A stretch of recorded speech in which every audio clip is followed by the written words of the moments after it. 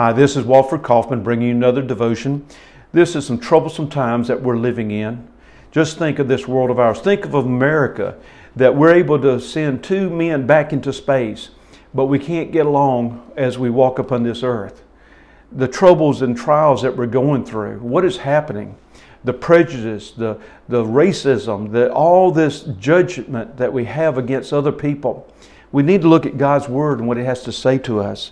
It says there in James 2, verse 1, "My brothers, as believers in our Lord Jesus Christ, don't show favoritism. Suppose a man comes into your meeting wearing a gold ring and fine clothes, and a poor man in shabby clothes also comes in. If you show special attention to the man wearing fine clothes and say, 'Here's a good seat for you,' but say to the poor man, 'You stand there or sit on the floor by my feet,' have you not discriminated among yourselves and become judges with evil thoughts?" Isn't that what's happening in our world today?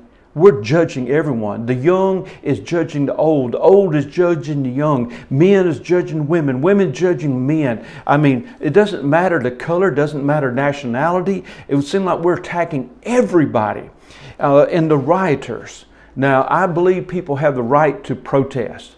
What was done to that man was not right. That officer should not have taken that man's life in such a cruel, inhuman way.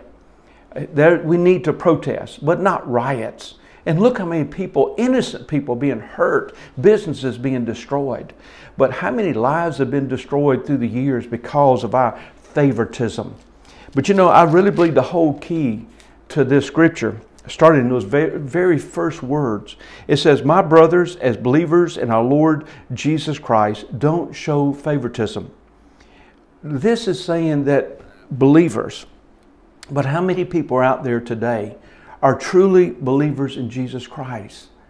We, the church, we as believers in Jesus, have we done what we should? First is we need to love our brothers and sisters, no matter the color, no matter nationality, no matter the gender. We need to be able to love each other in Christ. But the thing is, have we shared the good news of Jesus Christ with this lost world? Are we really getting the message out? I mean, rioting in the streets. How many of those folks trust Jesus Christ as their Lord and Savior? We've got a message to do. Yes, we need to make sure none of this happened, like what happened to that police officer and that gentleman in Minneapolis. We don't want that to happen again. But we need to make sure that Jesus gets in the hearts of all these folks and that they learn how to live a life loving and caring for each other. Store owners, doesn't matter the color. Just think of others, the police officers, doesn't matter the color. We need to be loving on each other, forgiving. Do not show favoritism. Let's pray.